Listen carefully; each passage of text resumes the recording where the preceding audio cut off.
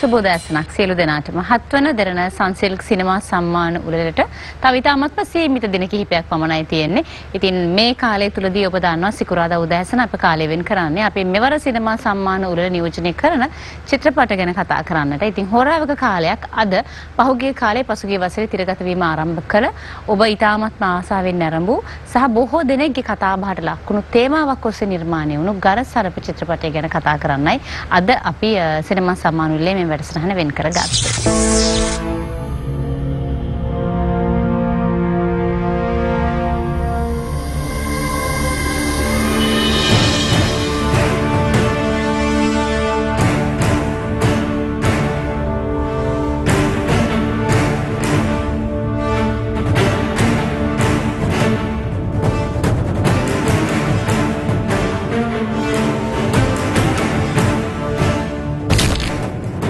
සර්පකීවට මගේ නම කළු කුමාර. කුමාරෙක් වුණත් මං යකෙක්.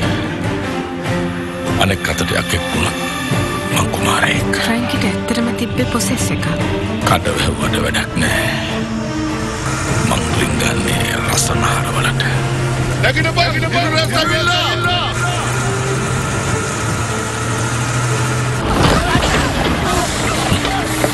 ඇස් වැහුවට වැඩක් නෑ.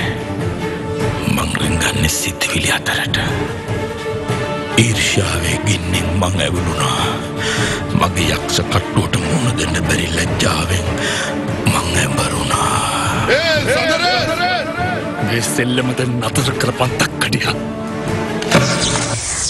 අධ්‍යක්ෂකවරයෙක් විදිහට අපේ දේශීය සිනමාවට ඉතා විශාල මෙහෙවරක් ඉටු කරපු එතුමන්ගේ සංකල්ප ඔස්සේ බිහි කරපු චිත්‍රපටි හුඟක් සාර්ථක ලෙස තිරගත වුණා. ඒක අපේ සිනමා කර්මාන්තයටත් ලොකු ශක්තියක් වුණ අවස්ථා අපි අත්දැකීමෙන් දන්නවා.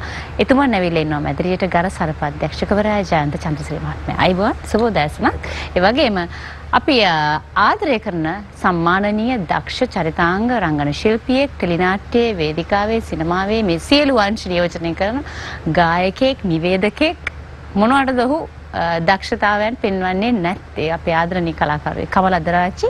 සුබෝදෑසනක් කමලයි අයිබෝන්. ඒ වගේම කැමරාවෙන් තමන්ගේ හැකියාව උපරිමයෙන් පෙන්වා තිබෙන සහ සම්මානයට පාත්‍ර වුණු කැමරා අධ්‍යක්ෂකවරු රසක් අපට සිටිනවා. ඒ අතරේ ප්‍රභාත් කියන්නේ බොහොම විශේෂ කෙනෙක්. අයිබෝන් සුබෝදෑසනකයි. ගරසර්ප ගැනයි මේ කතා කරන්නේ. මං අහපු විදිහට මේ ගරසර්ප චිත්‍රපටයේ ගොඩනැගුණු සංකල්පයේ ජයන්ත චන්ද්‍රසිරි මහත්මයා ඔබේ අත්දැකීමක් හෝ ඔබ අද්දුටු දෙයක් මොකද්ද මේක? එහෙම කියන්න පුළුවන්. කිසියම් ආකාරයකින් මේ රචකයා වන මගේ යම් මට්ටමක අත්දැකීමක් කියලා කියන්න පුළුවන්. හැබැයි සම්පූර්ණ මෙහෙම නෙවෙයි.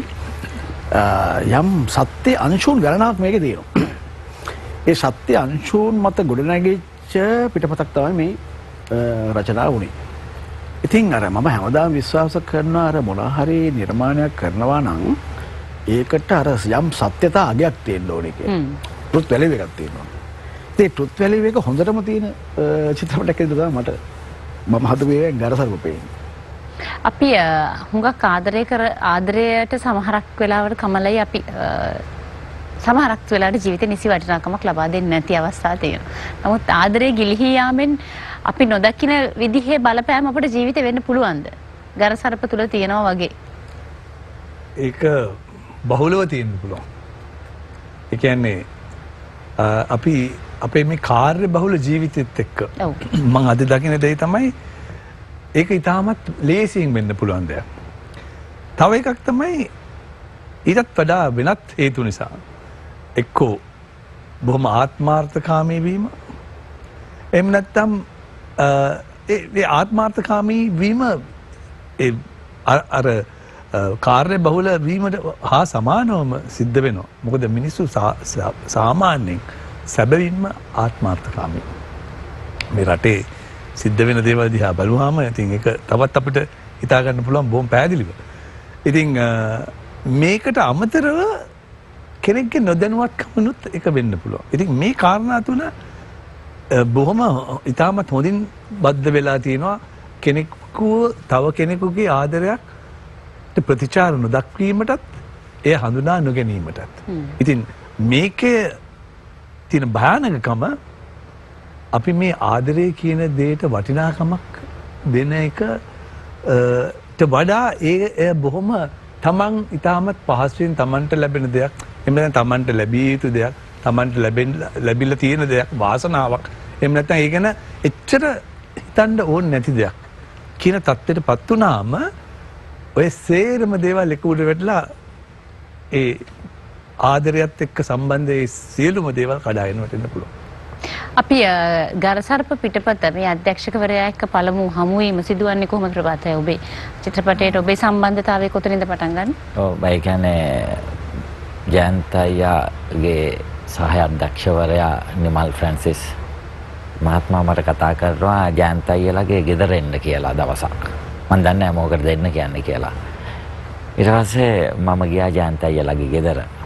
ඒ ගියාට පස්සේ තමයි කතා කළේ මේ මම කතා කරේ මෙන්න මේ වැඩේට මම ෆිල්ම් එකක් කරනවා මේ මාව ඒකට තෝරගත්තා කියලා.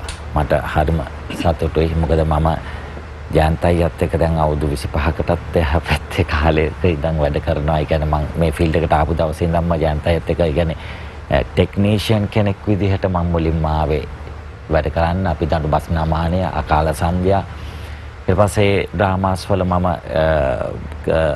ආලෝක කරන ශිල්පියෙක් විදිහට එතකොට කැමරා සහාය කැමරා ශිල්පියෙක් විදිහට වැඩ කරලා යන්තයගේ ටෙලිනාට්‍යයක් නෙමෙයි ෆිල්ම් එකක කැමරා අධ්‍යක්ෂවරයෙක් විදිහට කතා කරා මට ලොකු සතුටක් දැනුණා. අන්න ඒ විදිහට තමයි ගරසර්ප චිත්‍රපටයේ කැමරා අධ්‍යක්ෂකවරයෙක් විදිහට වැඩ කරන්න මට ලැබෙන්නේ. අපි චිත්‍රපටය ගැන කතා කරමු. මෙවර සිනමා සම්මාන උළෙලත් චිත්‍රපට 27ක් නියෝජනය කරනවා. ජනප්‍රිය සම්මාන රැසක් ජූරියේ සම්මාන සහ හෙට දවසේ සිනමා වෙනුවෙන් පිරිනැමෙන සම්මානත් එක්ක අපි සම්මානත් 27ක් පිරිනමන්නටයි කටයුතු සූදානම් කරලා තියෙනවා. අපි විරාමයක් අරගෙන නැවතත් මුණ ගැහෙමු.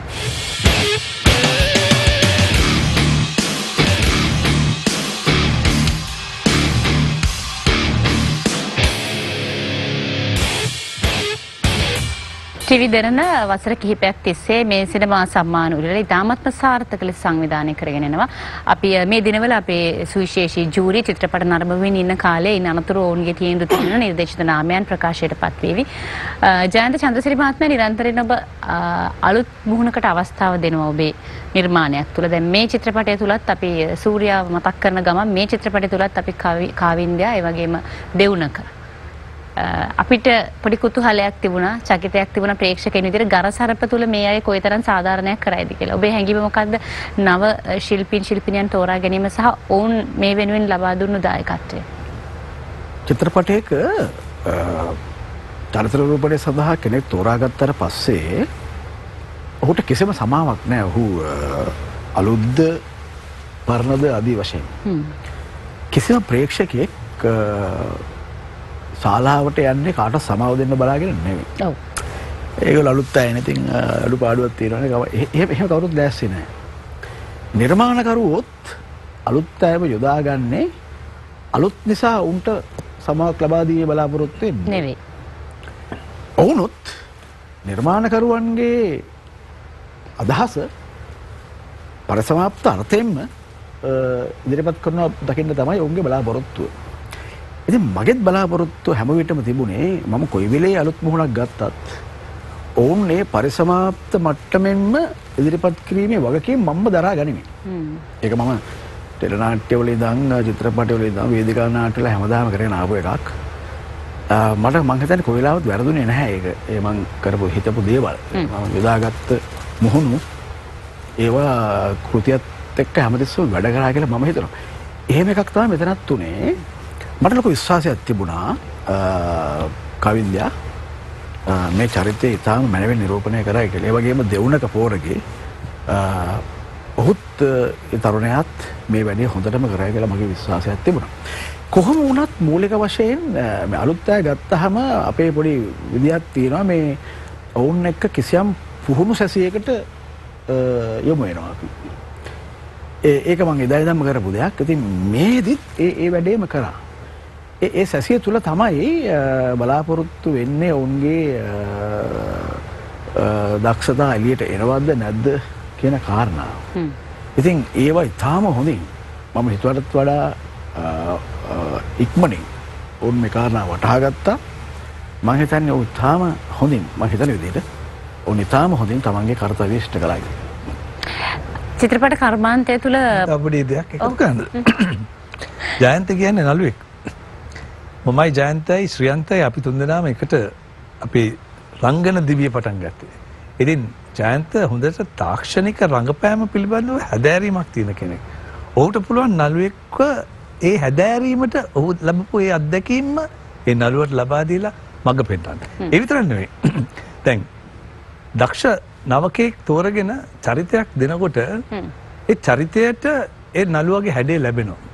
දැන් ජයන්තට තිබ්බ අභියෝගයක් තවත් චරිත දෙකක් තෝරගෙන ඉවරයි.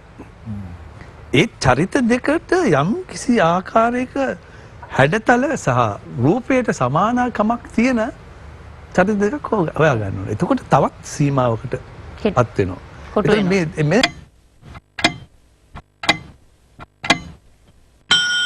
ඔබේම ප්‍රියයන් ඔබේ ප්‍රථම රාජකාරිය කරගන්නට අමතක නොකරන්න.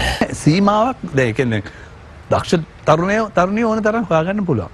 නමුත් ඒ තරුණයන් අතරේ Tamanට අවශ්‍ය මූණ තවත් තෝරගෙන තියෙන චරිතයකට සමාන කරලා තෝරගැනීමේදී තවත් සීමාවකට පත් වෙනවා. ඒතකොට Tamanට සිද්ධ වෙනවා ඉස්සල්ලාම මේ මූණ හොයාගන්න. උකට දක්ෂතාවයක් තියෙනවද නැද්ද කියලා අපි දන්නේ නැහැ. ඊට පස්සේ මූණ හොයාගත්තයින් පස්සේ උකට සිද්ධ වෙනවා ඒ පුද්ගලයාට ඒ රංගපෑමේ ඒ කෞශල්‍ය යම්කිසි ආකාරයක Tamanගේ හැකියාවෙන් අතුල් කරන ඉතින් මම ජයන්තට ඒක කියන්න හේතුනේ ජයන්තගේ දක්ෂතාවය දැනටත් ජයන්ත ඇකඩමියකුත් කරනවා මේ රංගනය පිළිබඳ උගන්වන අධ්‍යක්ෂණය හැම දෙයක්ම තිර රචනය ඒ පිළිබඳ. ඉතින් මම හිතනවා ඔහු ඉතාමත් හොඳ ගුරුවරයෙක්. ඒ වගේම අධ්‍යක්ෂකවරයාට වඩා මම හිතනවා ඉදිරියෙන් ඉන්න ගුරුවරයෙක් කියලා මම හිතනවා මිනිස්සුන්ට තවත් දැනුවත් ගුරුහරුකමක් දෙන්න පුළුවන්. දක්ෂ ඒ කියන්නේ ගුරුවරෙක්. මට ඇත්තට මේ කමල් කිව්වට පස්සේ ඒ හොඳම කැලල මිස්සුනා මට. ඇත්ත වශයෙන්ම සංගීතාගේ මුහුණට විශේෂයෙන්ම. ඔව්. බැරි වෙලාවත් ඒ මුහුණට සමාන මුහුණක් නොතිබුණා නම් දැන් අපේ ප්‍රභාත් සාක්ෂිදාරයි දැන් ඒ රූපමය වශයෙන් ප්‍රශ්නයක් එනවා පොඩි. ඇත්තටම. කියන්නේ මේ අපි කියන දැන් ඔය මේ විශ්වාසයේ බිඳ වැටීම සිද්ධ වුණොත් එහෙම කොහොමවත් මිනිස්සුන්ට ප්‍රශ්නයක් එනවා යාන්නේ මේ යාන්නේ ඔය. ඒ වුණේ නැහැ. ඉතින් ඒක ඔය අපි කාස්ටිං ගැන කාරණාව හරි වැදගත් වෙන්නේ ඒකයි. මේ නළු වරණය කියන එක. ඔව්. ඉතින් අර කමල් කියන එක හරි. ඉතින් ඊළඟ ඒකේ ලොකු අභියෝගයක්. ඔය අවදානම. බැරලාවත් එහෙම නුණා නම් රූපමය වශයෙන්ම බිඳ වැටෙනවා. ඉතින් ඒක එහෙම උනේම නැහැ. ඊළඟ බිඳ වැටීම වෙන්නේ ඒ රූපමය වශයෙන් තෝරා ගත්තා වගේම අර කමල් කිව්වා වගේ කලේ නැත්තම් එහෙම. රංගනයත් ඒ ආකාරයෙන්ම එතකොට අර ගන්න කෙනාට සම්පූර්ණ ෆීඩ් කරන්න වෙනවා අර මේ අර චරිතය ඔක්කොම. ඉතින් ඒක ඊටාම සාර්ථක වුණා කියලා ඉතින් ප්‍රේක්ෂකයෝ විචාරකයෝ ඔක්කොම කිව්වා. පැහැදිලිව. ගරසර්ප චිත්‍රපටයේ දින 75ක් නේ ජයන්ත 75ක් පුරාවට තිරගත වුණා. චිත්‍රපටය තුලදී ඒ කාල සීමාව තුල ප්‍රේක්ෂකයන් ඔබ මේ චිත්‍රපටය නරඹුවා නම් අපි යම් කාලයකට අපි හොඳ කලා වෙනවා. ඒ කියන්නේ චිත්‍රපටය තුල ඒ නිර්මාණය තුල ඊට පස්සේ අන්තිමට අපට හිතන දෙයක් ඉතුරු කරපු චිත්‍රපටයක් ගරසර්ප කියන්නේ. අපේ සිනමා සම්මාන උළෙලේ ඉතාමත්ම ප්‍රබල නියෝජනයක්. අපි බලමු සම්මාන උළෙලදා රාත්‍රී නිර්දේශිත නාමයන් අතරේ ගරසර්ප කොයිතරම් සාර්ථකත්වයක් ළඟා කරගෙන තියෙවිද කියලා තව දින කිහිපයකින් අපි විරාමයක් ලබා ගන්නටයි දැන් සූදානම් වෙන්නේ.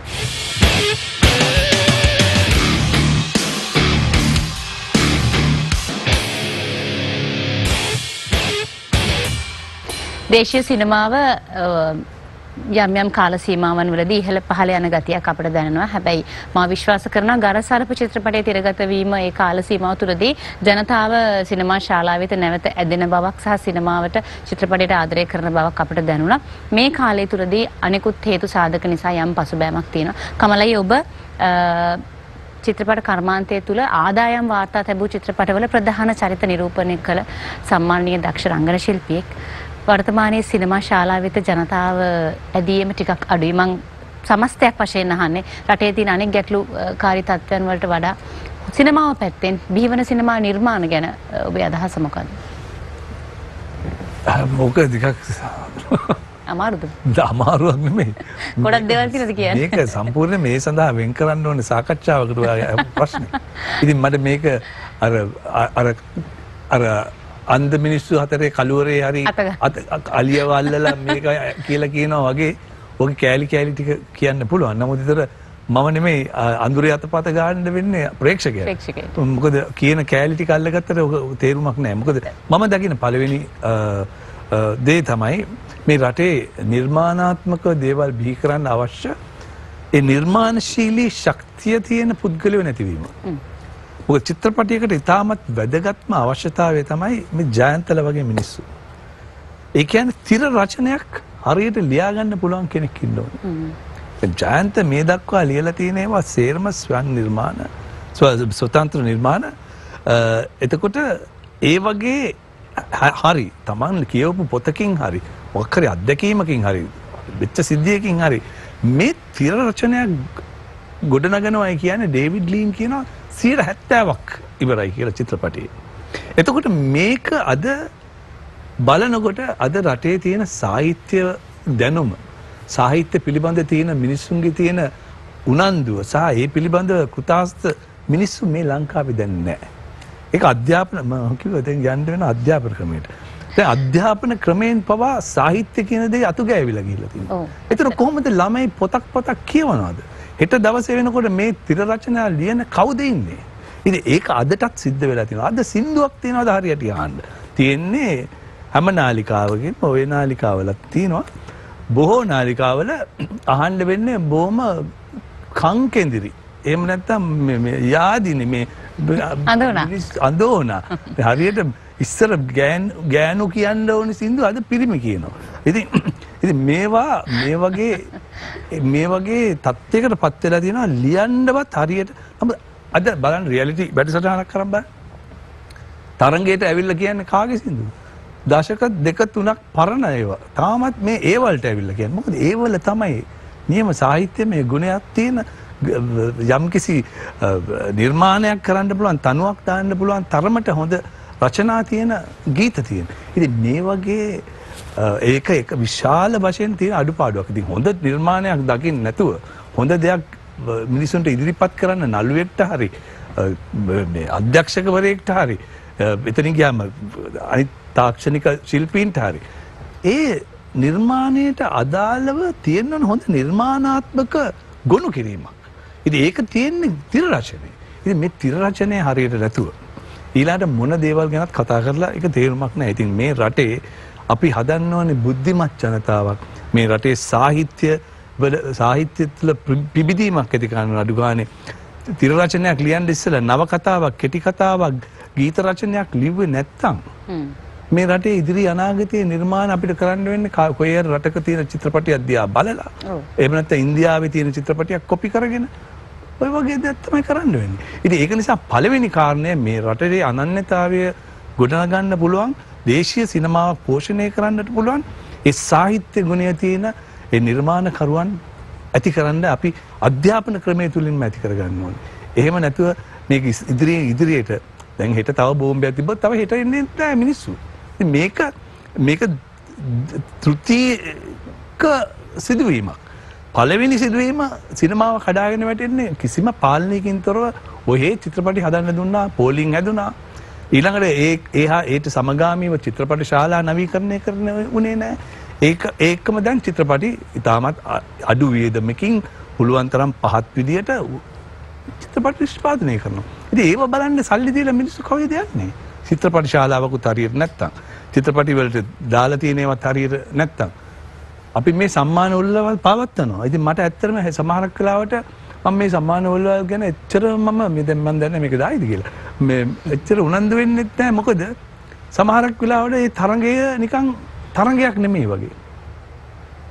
ඒ තරඟයට අඩු ගන්න ඉන්නවනේ දක්ෂ නළුවාට තේරෙන හොඳ රංගනයක් තිබ්බ දකින්න පුළුවන් නිර්මාණ 5ක්වත් තියෙනවා. ඒ වගේම චිත්‍රපටි 5ක්වත් තියෙනවනේ හොඳ අධ්‍යක්ෂණය හොඳ චිත්‍රපටියට හිටිය තරඟ. සමහරක් වෙලාවට නිකාම එක චිත්‍රපටියකට තියෙන සම්මාන සේරම ටික දාන්න වෙනවා. ඉතින් මෙන්න මේ වගේ තත්වයක තමයි සිනමාව තියෙන්නේ. ඉතින් මම මේ දොස් පවරන්න හදන්නේ නැහැ. පවතින අද මේ සිදුවීම. නමුත් මේක తాවකාලික සිදුවීමක්. බාලි කියන දූපතේ මේ වගේම බෝම්බ පිපිරීමක් සිදු වෙලා ඒගොල්ලෝ ආපහු අවුරුද්දක් ඇතුළත ඒ සියලුම දේවල් වෙනස් කරගෙන අද ඒ රටට ආපහු යනවා මිනිස්සු. ඉතින් අපේ මිනිස්සු එහෙම නෙමෙයි. අද බෝම්බයක් පිපිරලා ඉවරලා දවස් ගානකට පස්සේ ඔන්න රටේ කලබලයක් වෙනම ඇති වෙනවා. ඉතින් මේක මං හිතන්නේ මේ වගේ හැම දෙයකටම පාලනයක් නැතුව ඒ වගේම ප්‍රතිපත්තියක් නැතිවීම අධ්‍යාපන ක්‍රමයේ ඉඳන්ම ඒ සිදුවීම් මාලාවම බලපානවා මං හිතන්නේ අද පවතින මේ හැම කර්මාන්තයකටම. ඔව් අපේ සිනමා සම්මානවල 7 වෙනි වතාවටයි මෙවර පැවැත්වෙන්නේ. අපටත් අර කමලයි ඔබ කියපු අත්දැකීම සම්මානවල තුලදී අපටත් තියෙනවා. මෙවර හැබැයි ඊටාමත්ම හොඳ චිත්‍රපට කිහිපයක්ම තියෙනවා ජයන්තයි. අපේ ඒ කියන්නේ භාෂා ත්‍රිත්වයෙන්ම නිර්මාණය වුණු සිනමා පට රසක්ම තියෙනවා මෙවර. අපේ මේ තියෙන සිනමා පට අතර ඉතින් ඒ ගැන අපිට පොඩි සුබවාදී සිතුවිල්ලක් තියෙනවා. කැමරා අධ්‍යක්ෂකවරයෙක් විදිහට හොඳම අවස්ථා ජීවිතේ ලැබුණු කෙනෙක් ඔබ ප්‍රභාතයි නේද? ඒ ගැන කියන්න අපේ සිනමා වල ගැන මොනවා හරි දෙයක් තියෙනවා නම් ඇත්තටම සතුටින් කියන්න ඕන ගිය අවුරුද්දේ කියන්නේ දරණ ෆිල්ම් අවෝඩ් එකක් මට ලැබුණා. ඒක සතුටුයි. ඒ කියන්නේ ෆිල්ම් ඒ කියන්නේ මිනිස්සු තව තවත් ඒ කියන්නේ අපේ ක්ෂේත්‍රයේ දිරිමත් කරන්න මෙහෙම කරන වැඩසටහනට බොහොම ස්තුතිවන්ත වෙනවා දරණට. ඒ වගේම ඉතින් ෆිල්ම් එක ගැන කියන්නේ ගරසර්ප කියලා හොඳ චිත්‍රපටයක් හැදුනා. මිනිස්සු ගොඩක් ඒක ප්‍රේක්ෂකයන් බැලුවා. ඉතා සාර්ථකයි. ඒ ගැන බොහොම ලොකු සතුටක් තියෙනවා. මේ වෙලාවේ මතක් කරන්න ඕන අපේ නිෂ්පාදකතුමාව අර්ජුන ගොඩාක් මහන්සි වුණා ජයන්ත අයියට මට අපි සියලු දෙනාට අවශ්‍ය කරන සියලු දේ නුදුන්නා නම් අපිට මේ චිත්‍රපටය හදන්න වෙන්නේ නැහැ. අපි බලාපොරොත්තු වුණ සියලු දේ දීලා හොඳ චිත්‍රපටයක් හදන්න අපිට සහයෝගය දුන්නට යාට ස්තුතිවන්ත වෙනවා. හොඳයි අපි සුබ ප්‍රාර්ථනා කරනවා. අපි බලමු සිනමා සම්මාන වල රාත්‍රියේදී අවසන් රාත්‍රියේදී කොහොමද අපි සම්මානයේ දේශනාවෙන් අතර අපි විශ්වාස කරන ඔබේ නම තියේවි කියලා. ජයන් චන්ද්‍රි මහත්මයාත් කමල් අයියත් සුළු මොහොතක් රැඳෙන්න අපි සංගීත අධ්‍යක්ෂකවරයා කැඳවන්නට තියෙන අවශ්‍යතාවය හින්දා විරාමයක් ලබා ගන්නවා. ප්‍රභාත් ඔබට බොහොම ස්තුතියි. සුබ ප්‍රාර්ථනා කරනවා. අපි එදිනට රාත්‍රියේ මුණ ගැහෙමු. අපි මේ විරාමයෙන් පස්සේ ගරසර්ප බොහොම මියුරු සංගීතයෙන් රසවත් කළ කලෙලි කර අපේ ආදරණීය හිතවත සංගීත අධ්‍යක්ෂකවරයාත් ඔබට මුණ ගැසවන්නටයි සූදානම්.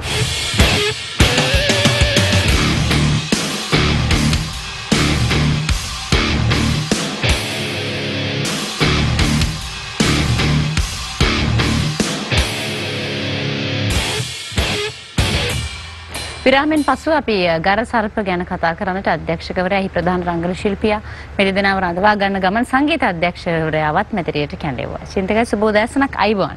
එදත් මුණ ගැහුණා මංගල දර්ශනයේ දවසේදීත් ඔබගේ මං හිතන්නේ මම ඔබත් එක්ක කතා කරා එදා.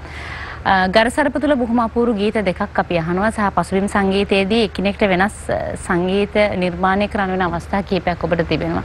කියන්නේ මේක නිකන් අර පවුලේ එකක් චිත්‍රපටයක් නෙවෙයි. විශේෂයෙන්ම ජැක්සන් ඇන්තනි මහත්මයාගේ චරිතය නිරූපණය වෙන තැන්වලදී ඒ සංගීතයේ වෙනසක් තිබුණා ලොකුව.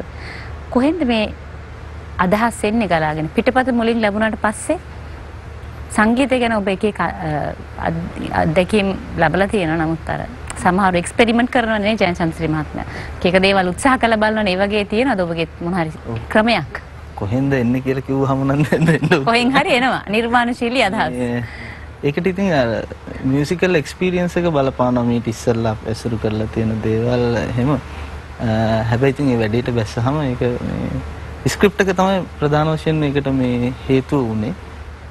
මියුසිකල් ට්‍රීට්මන්ට් එකට ඉස්සෙල්ලා ප්‍රධානම දෙයක් තමයි මේ ඩිරෙක්ටර්ට අවශ්‍ය දේ සහ මේ කතාවට අවශ්‍ය දේ අඳුනගන්න එක. ඒකෙදි මම සෑහෙන්න මහන්සි වුණා. ඒ වැඩේදිත් සෑහෙන්න මහන්සි වුණා. මට පුළුවන් උපරිමය කරන්න තමයි මම try කරන්නේ. හැම දෙයක් පෙනී එක දෙයක් වගේ මම විඳින්සෙනි මහා මෙරක් වගේ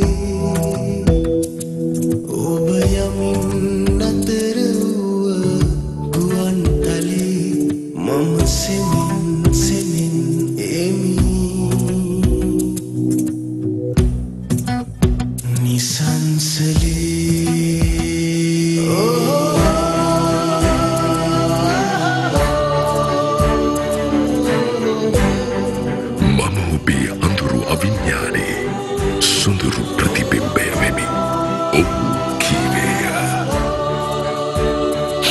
එවුනත් බං ඒකින්ද උදව්වක් ඉල්ලුවා.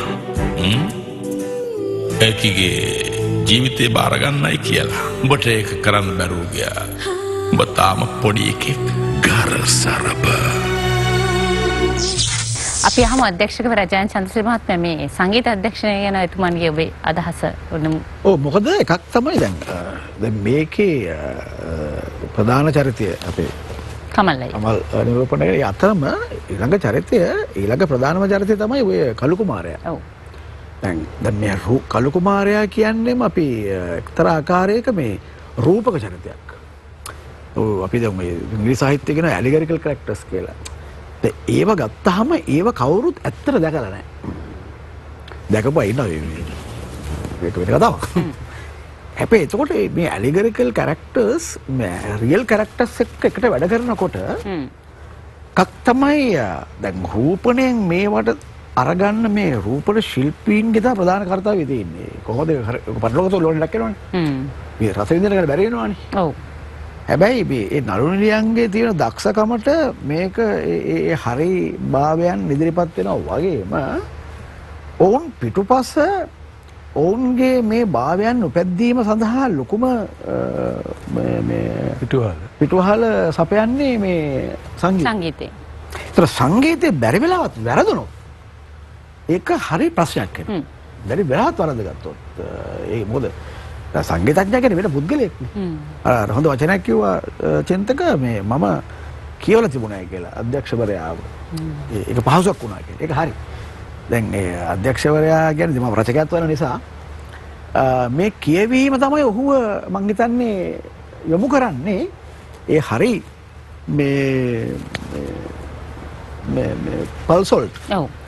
ඒක මං හිතන්නේ හරියටම කරනවා කියලා. කොහොම හරි ඒකනේ. ඒත් දැනුනේ අපිටත් නිකන් කලු කුමාරයා වෙහිලා වගේ හිටියේ. සහ තාගක් කියනෝනේ මේ චින්තකට තියෙන මෙන්න මම දැක්ක විශේෂ ලක්ෂණයක් චින්තක සබරගමු පළාත ඉපදිච්ච දරුවෙක් ගුරුවරයෙක් සංගීත ගුරුවරයෙක් ඒ වගේම තාක්ෂණික ගුරුවරයෙක් චින්තකට ඒ ජන ආරත් ඒ අපේ ඒ ජන ෆ්ලෝක් ලෝර එකේ තියෙන දේවල් එක වැඩ කළ පුරුද්දක් තිබුණා. හැබැයි එයා ඒක අරන් එන්නේ අර හුදු ඒ ජන කවිය එහෙම නැත්නම් ජන නාද රටාවල හැටියටම නෙමෙයි. ඔහුට පුළුවන් ඒකට වෙන විශ්වීය අර්ථයක් ඉදිරිපත් කරන්න. මොකද විශ්ව සංගීතයත් ඔහු දන්නවා. අන්න ඒකයි වැඩේ තියෙන්නේ. විශ්ව දැන් චින්තකයේ විශේෂයේ තියෙන චින්තක විශ්ව සංගීතය පමණක් නෙමෙයි. අද වෙනකොට හරි ප්‍රශ්නයක් තියෙනවා. අද සංගීතයට තාක්ෂණය නැතුව හැරෙන්නවත් බෑ. සිනමාව ගත්තා වගේ මාධ්‍යයක් ගත්තාම තාක්ෂණය පිළිබඳව සංගීතඥයන් සතුව ඉස්සරහෙම තිබුණේ නැහැ අත් වශයෙන්. සංගීතඥයන් සතුව අද තාක්ෂණය පිළිබඳව ඩිජිටල් තාක්ෂණයත් එක්ක ලොකු අවබෝධයක් තියෙන්න ඕන. චින්තකට ඒ අවබෝධය කොහොමදක් තිබුණා. දැන් අපි වෙනම ගත්තොත් ඒ අවබෝධය තියෙන කට්ටිය වෙනම ඉන්නවා. සංගීතඥයෝ වෙන එහෙමනේ මොකක් කියලාද තියෙන්නේ. මේක එක මිනිහාගේ ශරීරය තුළ මේ ඔක්කොම තියෙනවා. එතකොට එයාට විශ්ව සංගීතයත් පුළුවන් ජන සංගීතයත් පුළුවන් ජන ශ්‍රුති පිළිබඳ අවබෝධයකුත් තියෙනවා සහ තාක්ෂණය පිළිබඳ අවබෝධයකුත් මේ කාරණා ඔක්කොම එක්ක වුණාම තමයි මම හිතන්නේ ඔය දරසරපේකේ සංගීතය සම්පාදනය වෙන්නේ ඔය සියලු කාරණාත් එක්ක. අපි හිතනවා වගේ චිත්‍රපටයක් අපි පැයකමාරක් දෙක කාලයක් විතර සිනමා ශාලාවට ගිහින් නරඹනවා තරම් පහසු නෑ මේ කටයුතු නිර්මාණය කරන එක. මාස ගණනාවක බොහෝ දෙනෙක්ගේ එකමුතුවක් මහන්සියක් තමයි මේ අවසානයේ පුරුල් තිරේ ඔබ දකින්නේ. කමල්ලයි ඔබ ප්‍රබල වශයෙන් නියෝජනය කරන්නේ රංගන ශාස්ත්‍රය. ඔබ රංගන ශාස්ත්‍රය ගැන අර සාහිත්‍යමය වටිනාකමක් අපේ ජීවිතවලින් ගිලිහිලා තියෙන කාරණේ ඔබ ඉස්සලා මම අහ ප්‍රශ්න දෙස්මතු කරා. මම නිකන් අහන්න කැමති හුඟක් අලුත් රංගන ශිල්පීන් ශිල්පිනියන් ශාස්ත්‍රයට එන යුගයක් හැදෑරීමක් අවශ්‍ය නැහැ කියලා සමහරු කියනවා. චිත්‍රපට නැරඹීමෙන් පමණක් අපි හැදෑරීම මොකක්ද කියලා සමහරක් විට වර්තමානයේ අපි අලුත් නවක නිලියකගෙන් රංගන ශිල්පියෙක්ගෙන් අහුවොත් කියන්නේ මේ මම ගොඩක් චිත්‍රපටි නරඹනවා කියන එක. ඒකත් එක කාරණයක් වෙන හැබැයි ඔබ දකින විදිහට හැදෑරීම නැත්තම් මේක වැඩි දියුණු කරගන්න මොනවද අඩුපාඩුවක් විදියට තියෙන දෙයක් තියෙනවද නැත්තම් අපි පෞද්ගලිකව තනි අපි අපිට වගකීමක් තියෙනවා. ඉතින් අපිටත් කියලා දෙන්න ඊළඟ පාර අපිටත් නේද රංගනයට ආරාධනා කරනවා. ඔය ඔකට උත්තර දෙන්න. ආයි කෙටියෙන්ද? ඔයා කිව්වා මම කිව්වා නෑ රංගන හොඳ දක්ෂ නිලිය අලුයෙන් නිලියෙක් වෙන්න හොඳ හැදෑරීමක් තියෙන්න ඕන කියලා. ඒක ඇත්තට මේක පිළිගන්නත් බෑ. මොකද දැන් අපි ගත්තොත් ජෝබි වික්‍රම මේ රටේ හිටපු ඉතාමත් දක්ෂ නළුවෙක්. එතනින් එහාට ඒ කාලේ හිටපු සියලුම නළු නිලියන් මාල්නී ෆොන්සේක ගත්තත් එතනින් ගියාම ගාමිණී ෆොන්සේක ගත්තත් ටෝනි රණසිංහ වගේ ඔය සිරිල් වික්‍රමගේලා හැමෝම මේ අධ්‍යාපනයක් කියලා වෙනම නමුත් ඒ මිනිස්සුන්ගේ ඇඟේ තිබුණා මේ රටේ මොකක් හරි අර අපේ සංස්කෘතියෙන් තුලින් ලැබපු ආభాෂය මේ රටේ තිබිච්ච මිනිස්සුන්ගේ මිනිස්සු පිළිබඳ හැඟීම මිනිස්සුන්ගේ ධර්මය පිළිබඳ අවබෝධය මේ හොඳ අවබෝධයකින් ඉන්න ඕනේ ඕන කෙනෙක්.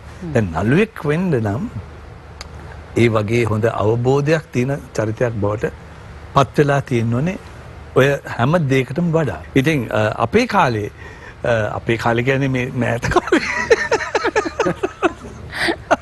අතීතේ නේ මේ ළඟදී හොඳට මතකයි අපිට හැබැයි ওই දෙකම තිබුණා. අපිට යම් කිසි විදියක අවබෝධයකුත් තිබිච්ච පිරිසක් අපිට ඒ වගේම අපි මේ පොළවේ පය ගහලා හිටියේ. එහෙම නැතුව අපි ඔය කම්පියුටර් යුගයේ තාක්ෂණය සෙලියුලර් යුගයේ ඒව වලට බැඳිලා ඒව වල හිර වෙලා හිටියේ නෑ. ඒක නිසා ගොඩක් මානව සම්බන්ධකම් එක්ක අපිට ජීවත් වෙන්න අවස්ථාවක් තිබුණා. ඒකද අපිට කතා බස් කරන්න වෙලාව තිබුණා. ඉස්සර චිත්‍රපටයක් හදන්න ඉස්සෙල්ලා කට්ටිය එකතු වෙලා සෙට් වෙනවා. ඒගොල්ලෝ ඒක ගැන කතා කරනවා. අද තිර රචනය කළා මෙන්න මේක කරනවා හෙට එන්න ඔයා මුරත් එකට. රයිට් කියලා කීයද ගාන කියලා විතරයි යන්නේ. මොකද්ද කරන්නේ? ඒ සාකච්ඡාවල් අඩු ගානේ සෙට් එකට ඇවිල්ලා රිහර්සල් එකක්වත් කරන්න තරම් අද ඉන්න නළු නිලියෝ සූදානම් නැහැ. මාත් එක්ක රඟපාපු නළු නිලියෝ ඉන්නවා. රිහර්සල් එකක් කිව්වම ඕනේද අයියේ? විදියට අනේ ඒ වෙලාවට කරුම් මට ඉදි වෙලාවට හොඳට එනවා. එතකොට අපි ඒ විදිහට වැඩ කරන්න බෑ. මොකද අධ්‍යක්ෂකවරයෙක් ඉස්සරහා වැඩ කරනකොට කැමරාවකට වැඩ කරනකොට අපි දැනගන්න ඕනේ කොතනද එහාට මෙහාට මූව් වෙනකොට ඒකට කොයි විදිහට කැමරාවකට මූණ දෙන්නේ අනිත් එක්කනාව කව කරගන්නේ නැතුව කැමරාවට හරි මේවා ලොකු හැදෑරීමක් තියෙනවා. ඉතින් මේක අවශ්‍යයි. නමුත් ඉතින් මේවා ජෝබේ වික්‍රමලා කරේ ගාමිණී ෆොන්සේකලා කරේ ඒ තමන්ගේ ඇඟ ඇතුළෙන්ම ආපු අවබෝධය හරහා. ඒ වගේම ඒගොල්ලෝ හොඳ කියවීමක් තිබුණා. ගාමිණී ෆොන්සේකා කියන්නේ ඉතාමත් හොඳ බුද්ධිමත් රංගන ශිල්පියෙක්. ඔහු හොඳ පොත්පත් කියවපු මිනිස්සෙක්. ඉතින් ඒ වගේම හොඳ චිත්‍රපටි නරඹපු මිනිස්සෙක්. හොඳ රසස්වාදයක් තිබිච්ච කෙනෙක්. ඉතින් මේ වගේ හොඳ රසස්වාදයක් තියෙන හොඳට අසූපිරූ තැන් ඇති කෙනෙක් බවට පත් වෙන්න පුළුවන් නම් කෙනෙකුට මේ රංගනය කියන එක අවබෝධ කරගන්න එක ලේසි. අවබෝධ කර ගැනීම තුලින් තමයි ඕන දෙයක් හොඳ විදිහට කරන්න පුළුවන්. ඒකම ගුරුවරයෙක් ඉන්නවා නම් මේක ඉතාමත් පහසු වෙනවා. මොකද අපිට තේරුම් ගන්න තියෙන දේවල් ඉතාමත් ඉක්මනට තේරුම් ගැනීමේ හැකියාව ලැබෙනවා.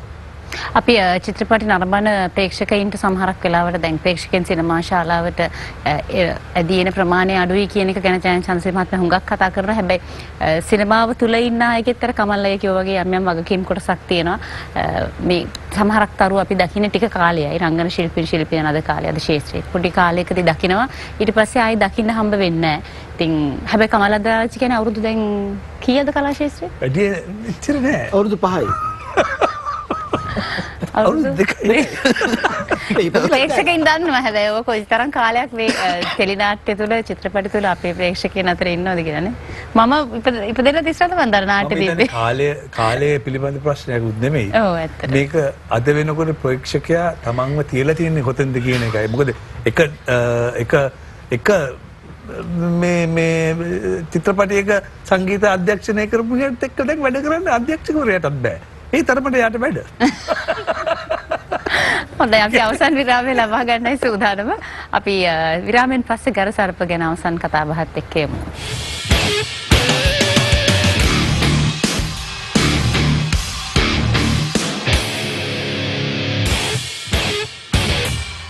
පසුගිය වසර 2018 අපේ දේශීය සිනමාවේ තාමත්ම හොඳ චිත්‍රපට කිහිපයක්ම අපට දකින්න ලැබුණු වසරක් විදිහට මෙවර අපේ සිනමා වල නියෝජනය කරන චිත්‍රපට ගොන්න දිහා බැලුවම අපිට තාමත් සතුටින් කියන්න පුළුවන්. ඒ නිසා අපේ ජූරියට තමයි වැඩිම වගකීම් කොටසක් පැවරෙන්නේ මෙවර නිර්දේශිත නාමයෙන් අතරට අර කමල් අයියා කියෝ වගේ තරඟකාරී නිර්මාණ රසක් තියෙන හින්දා නිර්දේශිත නාමයන් තෝරාපත් කර ගැනීමේ අභියෝගය අපේ ජූරියට තිබෙනවා. ඒ වගේම ප්‍රේක්ෂක ඔබට ජනප්‍රිය සම්මාන කිහිපයක් සඳහා ඔබ SMS මනාප යොමු කිරීමේ හැකියාවක් තිබෙනවා. නිෂ්පාදකවරු රැක ගැනීම තමයි අද කාලේ බොහොම අමාරුම කාර්යය බවට පත් වෙලා තියෙන ඕනෑම නිර්මාණයකදී වේදිකා නාට්‍යයකදී හෝ ටෙලි නාට්‍යයකදී හෝ වේවා. හැබැයි චිත්‍රපටයකදී ඒක ඉතාමත්ම බැරෑරුම් කාරණාවක් බවට පත් වෙලා තියෙනවා. නමුත් අර්ජුන කමලනාත් අපි හරි ආදරය කරන කලා ශිල්පී. ටීවී දරන ආරම්භයේ ඉඳලම අපිත් එක්ක හිටපු කෙනෙක්. එතුමන් තමයි ගර සර්ප බරපැන දරන්නේ. ඒ ගැන ඒක විශේෂයක් තියෙනවා. දැන් උදාහරණයක් විදිහට මේ දැන් වෘත්තීමය වශයෙන් අර්ජුන නියලේ හිටියේ අපේ සිනමාවේ වාණිජ ධාරාවේ. එහෙම ධාරාවක් තියෙනවා. එතකොට ඒ ධාරාවේ හිටියට එයාගේ ආසාව තිබුණේ අතවසින්ම ඊට වඩා වෙනස් ධාරාවක කියන්නේ ඊට වඩා කලාත්මක ධාරාවකට යම් සේවයක් කරන්න උවමනාව තිබුණා.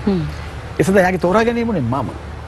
ඉතින් මම හිතනවා මම ඒ කියන්නේ මුලින්ම මේ මොහොතේත් මම ඔකට සිතාන්ත වෙනවා මේ එහෙම බය නැතුව එහෙම ඇවිල්ලා මේ වෙනත් ධාරාවක අධ්‍යක්ෂවරයෙකුට සම්බන්ධ වෙලා නිර්මාණයක් කරන්න ඉදිරිපත් වෙච්ච එක සම්බන්ධ. මට මතකයි නිෂ්පාදනය කරද්දී පුදුමාකාර සහයෝගයක් දුන්නා ඌ. මම දැන් මට ඒ අපේ අයවැය මේක ඇතුලේ ඌ කරන්න තියෙන උපරිම සහයෝගය මට දුන්නා ඒක. දුම නිදාසකුත් දුන්නා. කරන්න ඕනේ සියලු සම්පත් ලබා දුන්නා ඒත් වශයෙන්. එතකොට මම හිතනවා අනිත් පැත්තෙන් අර ඔබ කලින් කිව්වා වගේ නිෂ්පාදනය රැකගැනීමේ කාර්යයත් අපිට කරන්න පුළුවන් වුණා කියලා. චිත්‍රපටය ඉතාම හොඳින් ප්‍රේක්ෂකෝ අතරට ගියා. ලංකාවේ විතරක් නෙමෙයි පිටරටත් අපිට ගාක් ආරාධනා ලැබුණ චිත්‍රපටය පෙන්වන්නේ. ඒ බොහෝ තැන් වලට මම සම්බන්ධ වුණා, අර්ජුන සම්බන්ධ වුණා. ඒ හැමතැනකම ප්‍රතිචාරය ඉතාම හොඳ මට්ටමක තිබුණා. ඉතින් අර කමල් කිව්වේ කාරණාවට මම එනවා අර ඇත්ත වශයෙන්ම විවිධ අර්බුද තියෙනවා අපේ සිනමාවේ. කර්මාන්තය ගත්තාම විවිධ අර්බුද තියෙනවා. හැබැයි ඒ ඔක්කොම අර්බුද අතර අප හඳුන ගන්න පළවෙනි අර්බුදය තමයි නිර්මාණ බිහි නොවීම. දැන් නිර්මාණ බිහි වෙනවා නම් ප්‍රේක්ෂකයා තනා ගැනීම තරම් අපහසු කාරණාවක් නෙමෙයි අත් වශයෙන්. ප්‍රේක්ෂකයන් දොස් කියලා වැඩක් නැහැ. ඉතරට බලන්න දෙන්නේ නැහැ කියලා. ඒ විවිධ ප්‍රශ්න වලක් තියෙනවා තමයි. මේ මොන ප්‍රශ්න තිබුණත් නිර්මාණකරුවන් අර මේ සියලු ප්‍රශ්න අතරේ හැංගිලා ඉන්නේ හොඳ නැහැ.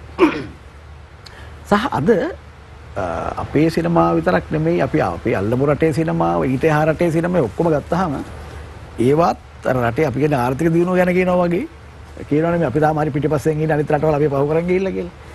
ඉතින් ඒ සිනමාවටත් වෙලා තියෙන්නේ ඒකම තමයි. ඉතින් හැබැයි අපි දන්නවා අපේ රටේ තාම දක්ෂ නිර්මාණකරුවෝ ඉන්නවා. ඔව්. ඒ නිර්මාණකරුවන්ට පුළුවන් මේ ප්‍රශ්නයට විසඳුමක් දෙන්න. මට තාම පේන්නේ නැති ප්‍රශ්නය තමයි අපේ රටේ තිබෙන අර එක ලෙඩක් තමයි අනුකාරකත්වය. කමල් සදාහන් කරලා ඊටාම නිවැරදිව බොහෝ වෙලාවට ඒ කැමැති අර එහෙම හිතනවට වඩා වෙන කොහේ හරි දෙයක් අරගෙන ඒක පස්සේ යන්න කැමති අපි බොහෝ අය. අර අපේ රටේ තියෙන කවුරු තාච්චි හැදුවොත් කවුරු හරි එක්කෙනෙක් ඔක්කොමලා තාච්චි හදන්නේ කියලා. ඒ න්‍යාය තමයි සිනමාවේ බොහෝ වෙලාවට අපිට දකින්න හම්බෙන්නේ. ඉතින් එහෙම නොවි හිතාවේ පළවෙනි එක තමයි හිතන්න ඔයක හරි ප්‍රශ්නයක් අර මම කමල් කියව කාරණාට මම හරි එකගේ අර අධ්‍යාපනයෙන්ම එකත් එන්න ඕනේ. දැන් අධ්‍යාපනය කියන්නේ එක්තරා ආකාරයකින් සිතුවිලි රටා හැඩගැස්වීමම තමයි. දැන් අධ්‍යාපනය ලබන කෙනා හිතන්න පුරුදු වෙනවා. අධ්‍යාපනය එකක් තමයි හිතන්නත් පුරුදු කරන එක. ඒ හිතන්න පුරුදු කරන කෙනා තමයි නිර්මාණ කරන්නේ. අද වෙනකොට තාක්ෂණයේ තිබෙන තාක්ෂණාධිපත්‍ය උඩ බොහෝ වෙලාවට හිතවිලි නැට ගන්න පුළුවන්. වෙලකාගයන් හිතවිල්ලක් අරගෙන ඒක හිතන්න ඕනේ නැහැ. හිතන්න හරි කම්මැලි. මිනිස්සු සාමාන්‍යයෙන් අපේ රටේ මිනිස්සු ටික හිතන්න කම්මැලි.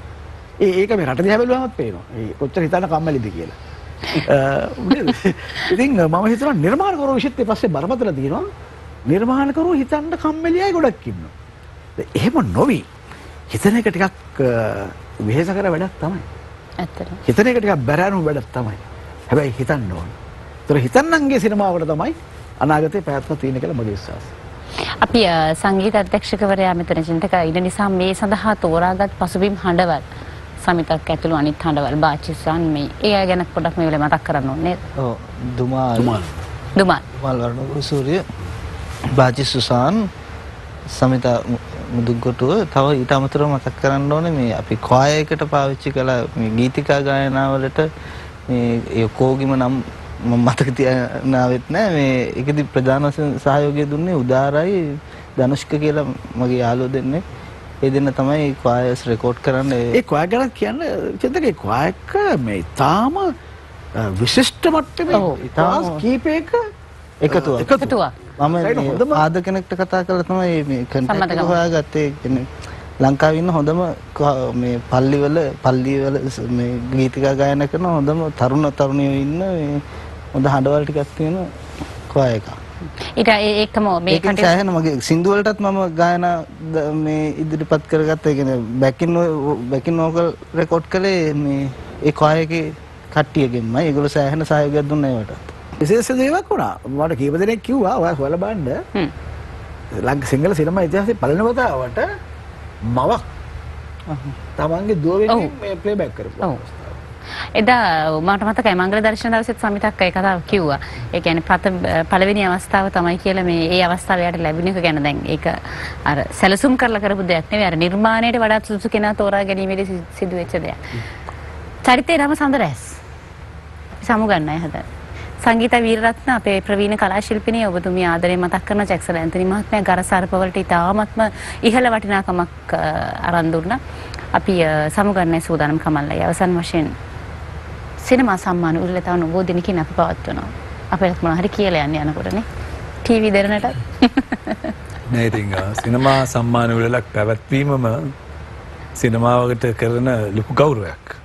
ඉතින් ඒකට ඇත්තටම දෙරණ නාලිකාවට ඒ ගෞරවය හිමෙන්න ඕනේ. ඒ වගේම මං හිතනවා මේ සම්මාන උළෙලවල් සමහරක් වෙලාවට ඉවර වෙනකොට බොහොම කලකිරීම බොහොම ආයෙත් මේවත් නොපවත්වනවා නම් හොඳයි කියලා හිතන මට්ටමට ඒවවල විනිශ්චයන් ඉදිරිපත් කරනවා. ඉතින් ඒවා බොහොම ඒ ගැන කතා කරන්න ගියොත් නම් ඉතින් හොඳ දේවල් කතා කරන එක තේරුමක් නැති වෙනවා. ඉතින් අපි සුබවාදී වෙමු. අපි මේ සිනමාවට දායකත්වයේ ලබා දෙන්නේ සන්මාන ගැනීමේ අරමුණින් නෙමෙයි. ඔව්. ඒ සිනමාවේ ඒ අපේ ගමනට ලැබෙන එක්තරා විදියක උත්තේජනයක් අපි ලබා ගන්නේ මේ සම්මාන තුලින්. ඉතින් ඒ නිසා ඒ සම්මාන ලබා දීමේදී ඒ පිළිබඳව ඉතාමත් සංවේදී වෙන්න ඕනේ ඒ විද්වත් මණ්ඩලය. මොකද එහෙම නැත්තම් ඒ හොඳ නිර්මාණකරුවන්ට ඒකෙන් වෙන්නේ බොහොම කලකිරීමක්. ඉතින් ඒක නිසා මම හිතනවා මේ සම්මාන වල ඒ උත්තේජනය ලැබෙන ඒ වගේම දිරණ නාලිකාවටත් ඒ ගෞරවය හිමි වෙන සම්මාන වල වේවා කියලා මම ප්‍රාර්ථනා කරනවා. බොහොම ස්තුතියි ඔබ සියලු දෙනාට. ජයචන්ද්‍රි මහත්මයා බොහොම ස්තුතියි. චින්තකය ඔබටත් කමලයි ඔබටත් බොහොම ස්තුතියි. ගරසර්ප ගැනයි අද අපි කතා කළේ. අපි ලබන සතියේත් මුණ ගැහෙනවා. චිත්‍රපට කිහිපයක් ගැන විතරයි අපිට කතා කරන්නට වැඩසටහන අප වෙන් කරගෙන තියෙන්නේ. අපි ලබන සතියේත් සුවිශේෂී චිත්‍රපටයක් ගැන කතා කරන්නට සිකුරාදා උදෑසන බොහොම මුණ ගැහෙනවා. සුබ දවසක් ඔබට.